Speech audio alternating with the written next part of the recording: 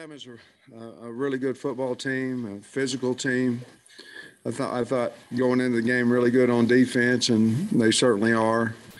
Um, I don't know if Bryce Young got hurt or if Coach elected to go with Milroe, but if he did, I hope that he's fine. He's a really good player, strong competitor. Um, way too many big plays for them. Not enough for us. Turnover battle was about the same.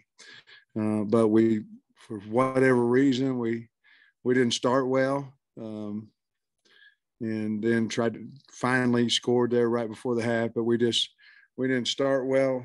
And part of that, I'm sure, is because of Alabama. But we have to do better. We have to play better, and we've got to regroup and last year we lost 3 in a row and turned out and won 4 of the last 5 or 5 of the last 6, whatever it might be. We got to find a way to turn it around. I know we've played 2 really good teams the last 2 weeks, but we've got to play better regardless of what the score is, what it becomes. We've got to play more consistent, tackle better, convert third downs, things of that nature on offense. Yeah, Sam, Alabama, I think was 9 of 14 on third downs. How big was that? And they hit a lot of big ones. And that 77-yard run by Milroe looked like you had them. It was huge. I mean, they were down, I think, inside the 20 and 28-23 game, and he went 77, and then they scored a couple plays later and got it back up to a 12-point game, and we didn't answer. On offense, and that was a big play. I was proud, I'm proud of the team for the way we came out and fought back into the game. I mean, we were in it, and but that play right there seemed to take a little bit of the wind out of our sails, and we couldn't convert the next time we had the ball. But that was a big play, and then obviously Gibbs's run, and I don't think we touched him. So we got to get better. We've got to tackle better. We seem to say it every week, but we got to eat up space better. But on offense, we got to throw the ball better too. We're not. I mean, we're right now we're one-dimensional, and we've got to be able to throw and catch and protect and all those things. And it's got to be better because we can't just turn around and hand the ball off and beat really good teams. We got to do better. At one point, Alabama was 8 of 12 on third downs, finished 9 of 14. Just how big was that in the game? Well, it's big. I mean, it's either they convert 9 and they stay on the field, or they convert half of them and they're off the field half the time. It's a huge deal, And when Bryce was in there, they were taking us to empty and kind of picking us apart. Running down the middle, some post routes that.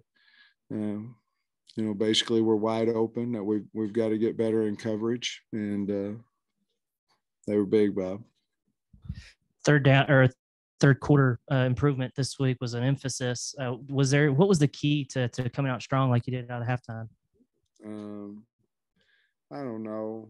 We emphasize so many things. Coach sets up here, and if it works, and says, well, I did this and I did that and I did. We've been emphasizing tackling and covering and blocking and, stuff too. And sometimes it works and sometimes it doesn't. But the third quarter, we just stayed in here and stretched, and I talked to them. The captains talked to them. It's the same thing that we did at practice, and we ran 20 and ran back. We just changed it up. We hadn't won a third quarter all year. And so we changed it up, and I don't know if it worked or not, or it was because we was down 21. I don't know, but I do know the kids answered the challenge, and that was good to see. Part of that was the onside kick. Was that something you've had in your bag all season, or a look that you'd seen from Alabama? Or? No, that's what we seeing it on tape. We felt like it was there, and Bates was really good at it. He had done it at his previous school, and it just seemed like the right time to use it, and it worked, and we went down and scored. So that was a good deal. KJ got slammed down and came out for a play and then went back. Can you update us on how he's doing, what you thought of the game? I mean, he hit his head. I don't know. I don't know where he's at, to be honest with you. Obviously, we didn't bring him back in, so I don't know any more than that. And what about the offensive plan? Because it seemed like you established the run a little bit. Can you maybe talk about what you wanted to do? Well, I want to run some go balls long on them, and we tried that a little bit, but we tried it later than, but we always are going to try to establish a run to throw play action off of it, but we just we either weren't getting open or we weren't throwing it accurately, and came off the field. We couldn't stay on the field, and against Alabama, you're probably not going to be able to turn around and hand it 3 times in a row and get a first down all the time. So I was disappointed where I just didn't feel like we threw the ball and threw and caught it, protected. All those things go together well, got open, all those things just wasn't there. Sam, just curious for your overall thoughts on the receivers today, and just do you feel like you still need that guy to maybe rise up to that alpha role in that room? Well, I mean, if we're talking about today, I just said, we didn't throw and catch it very good, you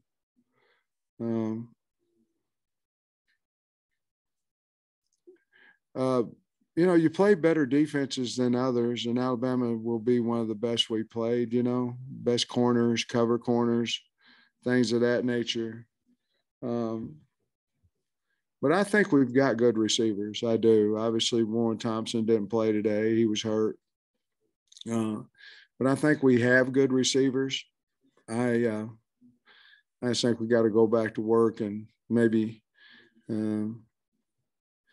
do a little bit of something different in a quicker game. We did try to throw a stop and stuff a time or two, but maybe something a little quicker where we can take advantage of some slants and some things of that nature. Coach, how deflating was it? It seems a couple of times, 3rd and 15, 3rd and 18, where you got them in a position where you could probably do something defensively, and then they come up with the big play. It's bad.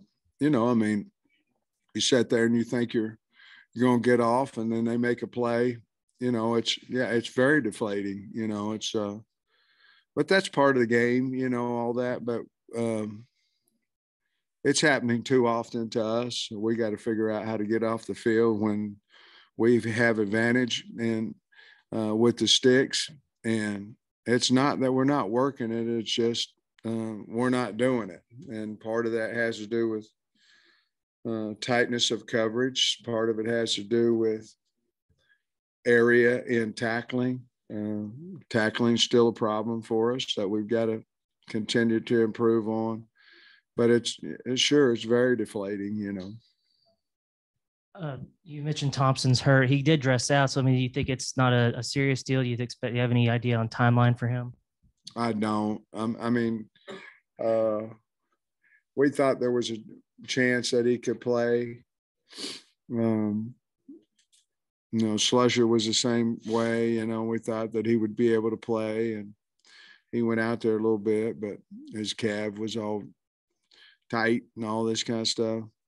But Warren, he just hadn't hardly practiced well at all this week, so we just felt like we'd be better with Keytron and Matt and Jaden instead of chancing him out there, because he wasn't ready. And also, when KJ went out, y'all went with Fortin. Could you talk about maybe that decision instead of Malik? Well, that decision's been made for a while, so he's our number 2 quarterback, so we put him in there. So, Sam, you guys made a great comeback, but Alabama, led the whole way, built a big lead, and they do that on a lot of people. That's kind of their MO. How tough is that when you fall behind Alabama, whether it's you guys or anybody else are playing? How tough is it to play from behind? Well, it's hard. We did it the whole game last year over there. It was maybe getting close, sort of like today, except we didn't. They didn't end up having the big big plays in the fourth quarter.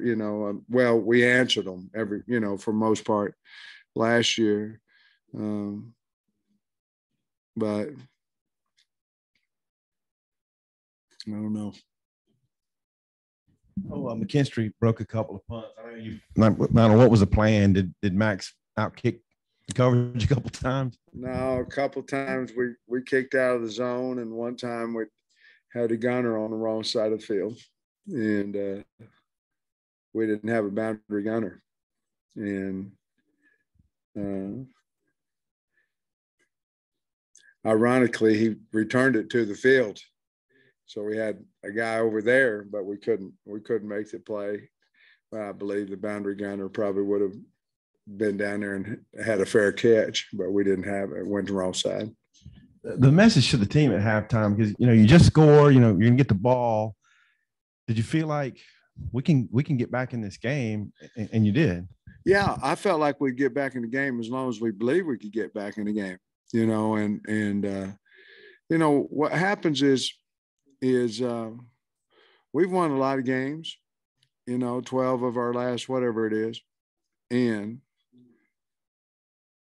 I guess 12 of our last 18 or whatever. But what happens is you got to watch it, because we can't revert back to, when we was getting our butt kicked every week, and you got to watch it because it's hard. We've got to have leadership. That's what the halftime was about, the older guys that need to lead and talk, and I think the captains did a nice job at halftime of talking after I got through, but it was just I'll be honest with you, it was just a challenge to go play hard, and show our character, who we are, what got us here, go out there and play hard. And, we had to make adjustments as a coaching staff, but they had to go out there and play hard, and I thought they did. Great. The decision to try the onside kick there, and the execution of it, can you comment on that? Well, we was down 2 scores, and I just thought it's good timing. I thought it was there. We went in it, and we were going to fake a field goal too. And I had called a fake down there when we kicked it to make it to 12, I believe is what it ended up getting to. I'd called a fake. That was a fake, and we called it off. And but I was planning on faking a field goal down there, 4th and 5.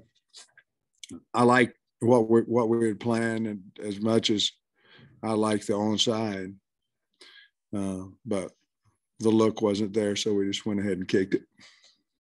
Sam, I think it was 21-0, and they're knocking on the door again, 3rd and 7. They get an offensive pass interference, and if you hadn't taken it, they would have had a chip shot field goal. But then you take it and they score a touchdown. Well, what do you remember about that? And is that just kind of pick your poison with those guys? Were you over there with Nick? Was he gonna kick it, or was he gonna go for it on 4th and 3? I guess I was just wondering what your thought process was on that. I was not over there by now. Oh, okay, because it sounded like you might have been. It was 4th and less than 3, and I thought if we don't take it, that he was going to go for it, and we put him in 3rd and what was it, 13, 18, 3rd and 13. They scored on us. I don't know, Bob. I mean, to be perfectly honest with you, I thought that he was going to go for it on 4th and 3, and I thought Matt could hold him from less than 10 yards on 3rd down, and who knows, maybe get a turnover, whatever it may be. But I always discuss that with everybody. Say, hey, this is what I'm going to do, and we all agreed that was the best thing to do. They just happened to throw a tunnel screen for a touchdown the next play, I think. Coach, earlier this week, you talked about trying to figure out who the number 2 running back was, pretty even with AJ Green, 5 carries, Dominion with 4. Did today's game help you kind of make that decision? No. I don't think so. I think, I think Rocket's the guy, and then the other guys are, I don't know that any of them separated from the other guy. I think they're all good runners, but Jimmy may feel different, or I might after I watch the tape, but not right now. I don't think so. Thanks, Coach. Thanks, guys.